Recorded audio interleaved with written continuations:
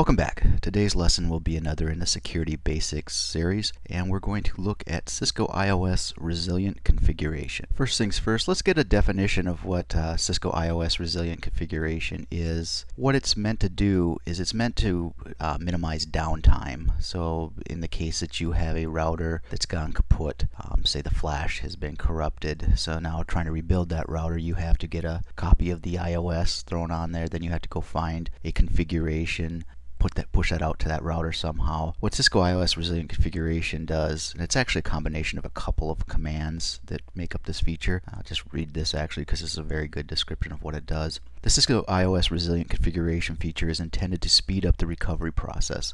The feature maintains a secure working copy of the router image and the startup configuration at all times. These secure files cannot be removed by the user. This set of image and router running configuration is referred to as the primary boot set. As I mentioned earlier, Cisco IOS Resilient Configuration is composed of two iOS global configuration commands, and they are secure boot image and secure boot config. And the secure boot image, what that's going to do is it's going to take an iOS image and it's going to save it to a local disk. And when I say local disk, I'm going to use flash from now on, but keep in mind this could be like your disk 0, disk 1, depending on your platform and setup. Anyways, it's going to take that iOS image and it's going to store it to flash in such a way that it's basically uncorruptible and that you can't delete it, you can't really mess it up. Actually, what we'll do later, and this is pretty cool, we're going to go ahead and format the flash card, wipe everything out, and we'll see that that secure boot image stays there. It doesn't get wiped out with the format. The other very cool part of this feature is that it doesn't take up much space, so it takes up, I think, just a little bit more, minimal amount more space than what is currently being used by the non-secured boot image, if you will, the non-secured iOS image rather. Secure boot config is going to work in much the same way. What's going to happen is when you enable this command, it's going to take the current running configuration at the time that you enable that command. That's kind of important. We'll touch on that a little bit more later. It's going to take the running configuration and it's actually going to write it to flash. You're not going to see the file. You're not going to have a file, a .cfg file or something that you can see in the flash, but it's going to be there. And what this is good for is, say that your router gets boned up, or you do a write erase and blow everything away, you can quickly restore this. It's going to actually be in the flash. Like I said, though, you won't be able to see it. The router will be able to bring this back to life, and you'll be able to slap this on your startup configuration and be good to go. And the verification command for this is going to be show secure boot set, and we'll get pretty deep into that as well. So this slide captures some of the aspects and important considerations of Cisco IOS Resilient Configuration. The first bullet here says the configuration file in the primary boot set is a copy of the running configuration that was in the router when the feature was first enabled. And what that's pointing out is that when you enable the secure boot config command in global configuration mode, it's going to take a copy of the current running configuration at that time, and it's going to secure that to your flash card. And what you have to keep in mind here is this secure boot config. This is not going to change. So if you, for instance, write your configuration, you do a copy run start, that changes to the startup configuration are not going to be reflected in this secure copy of the configuration that's in flash. So you have to keep that in mind. You can certainly update the secure boot config when you make changes, or what a lot of people do with this feature is they just have like basically a baseline, something that they absolutely need to have on there. And it's good for rollback too. If you completely fucker your image, you have a known working image that's on the flash, and maybe that's a good analogy with Windows, the known good config. Maybe make this your known good config, but just keep in mind that this is not changing. It's not updating when you update your running or startup configuration. You have to do that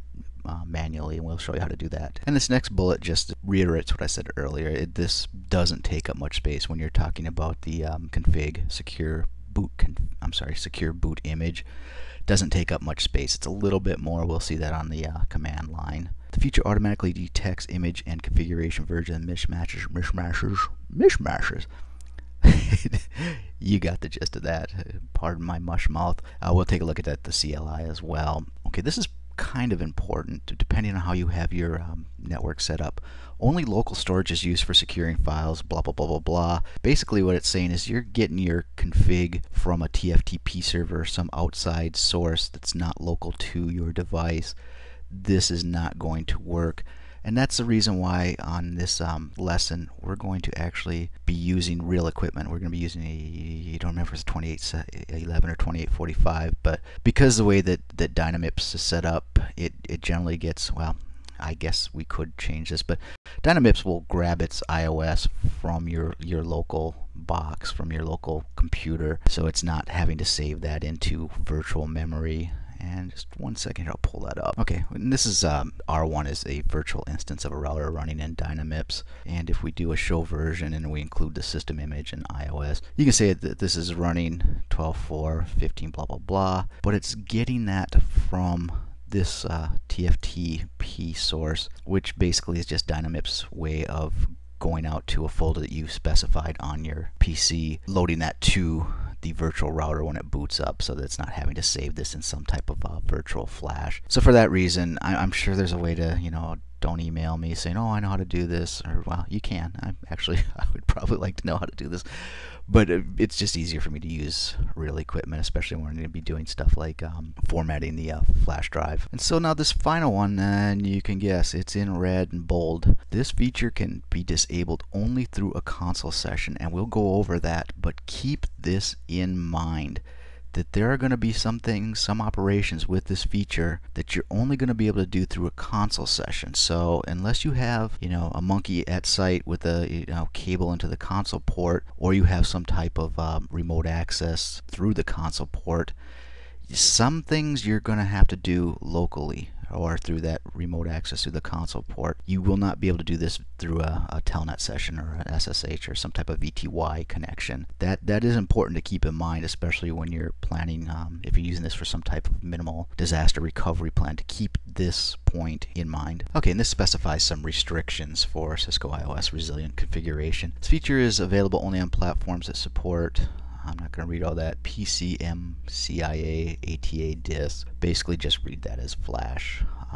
There must be enough space on the storage device to accommodate at least one Cisco IOS image, 2 for upgrades, and a copy of the running configuration. That makes sense.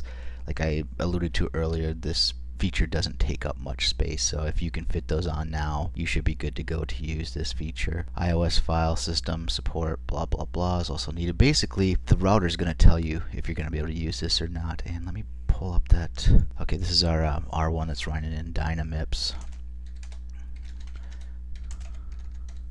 If I try to issue this secure boot config, if I can spell it correctly, command, hit enter, it's going to tell me no. It looks at first deceivingly like it was going to take it, but it will give you an error message. It's basically saying no ATA disk found. This is a quick and dirty way to figure out if your device has the ability to support this command. Do keep in mind that if you're doing this to a remote device, if this device does support the secure boot config, you've just enabled it by issuing that command, and in order to unenable it, for lack of a better term, you will have to access it via the console port. So probably something you want to do before you ship equipment out, or do from a console line. Okay, so let's get rid of this. It may be possible to force removal of secure files from an older version of Cisco IOS software that does not contain file system support for hidden files. Like I told you earlier, that the secure boot config is, you're not going to see that. It's going to be a hidden file, and we'll see all this on the CLI, but this might be something you want to keep in mind for the test and for the real world, that if you're not using up-to-date iOS, that it's possible for older iOS versions to see and to remove these files. Just keep that in mind. This feature can be, this is an important one, this is very important.